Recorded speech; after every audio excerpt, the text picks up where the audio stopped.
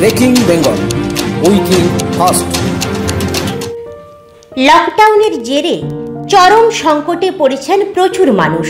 বিশেষ করে দৈনন্দিন পরিষেবার সঙ্গে যুক্ত ব্যক্তিরা আজ সবচেয়ে বেশি সমস্যার মধ্যে আছেন।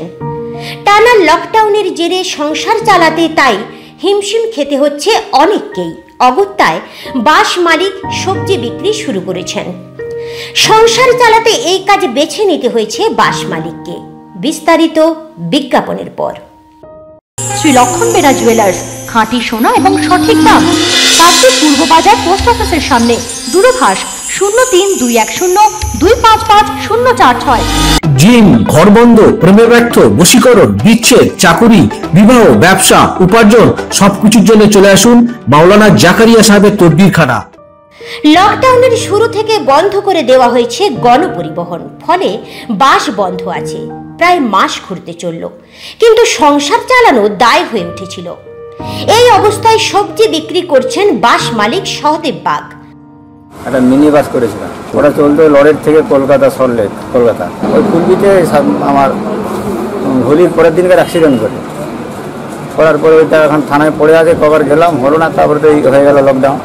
আচ্ছা, তারপরে আমাদের তো রেশন কার্ডে 2 টাকা রেশন কার্ডের জন্য কার্ড অ্যাপ্লিকেশন করেছিলাম, সেই 2 টাকা রেশন কার্ডও পাইনি। সংসার চলবে কী করে, বাধ্য হয়ে সংবিধান করি। অবস্থা খারাপ, সংসার চালাতে তো হবে কী করে, ওই জন্য এখন সংবিধান করছি। গাড়ি তো বসে আছে, চলছে না। তো অ্যাক্সিডেন্ট করেছিল, গাড়ি চলছে না। তারপরে আমাদের রেশন কার্ডে কিছু পাই হতো না, 2 বছরের রেশন কার্ড পাইনি। কীভাবে চলবে? এই দোকান, এই সবজি দোকান করি চলবে এখন, তো না গাড়ি ছাড়া হবে আর কি করবে। কাকদ্বীপের নোয়াপাড়ার বাসিন্দা সহদেব। অভাবের তাড়নায় আজ তিনি বাস মালিক থেকে সবজি বিক্রি করতে বাধ্য হয়েছেন। 4 সদস্যের পরিবার সহদেব বাবুর।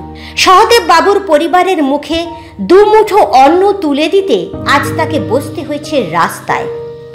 কাকদ্বীপ লজ নম্বর 8 থেকে কলকাতার সল্টলেক পর্যন্ত বাস চলত সহদেব বাবুর।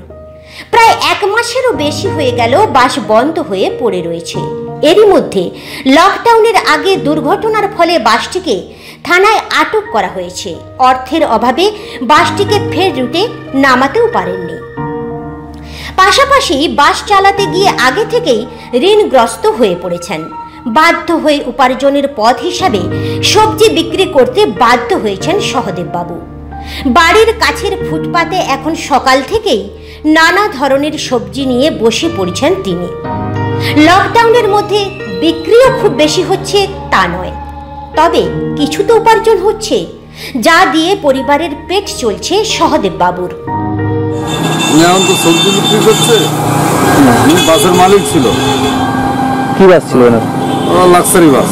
আচ্ছা, বাস লকডাউনের জন্য বন্ধ, আর্থিক অবস্থা ভালো না, খেতে পারছি না, তাই সবজি বিক্রি করছি। এই করে মোটামুটি কোনো রকম বেঁচে আছে। কি খুলবে তার কোনো ঠিক নেই, তো খেতে তো হবে, বেঁচে থাকতে হবে, তাই উনি সবজি ব্যবসা করছে।